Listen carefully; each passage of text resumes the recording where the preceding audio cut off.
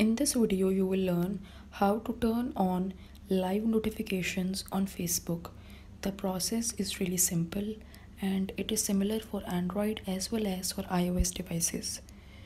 So nothing to worry about if you are on Android. First, make sure that you are connected with the internet, and once you are connected with the internet, tap and open your Facebook application. So once you have opened your Facebook application, tap on these three horizontal bars located on the right bottom corner of your screen. This will open the main menu of your Facebook. After that, tap on Settings and Privacy option and then tap on Settings. So in Settings, scroll down below till the Notifications section appear. Here it is. Tap on Notification Settings and then scroll down and tap on Video. So here you can see that live button is turned off. So if you want to turn on live notifications on Facebook, tap on it and turn it on.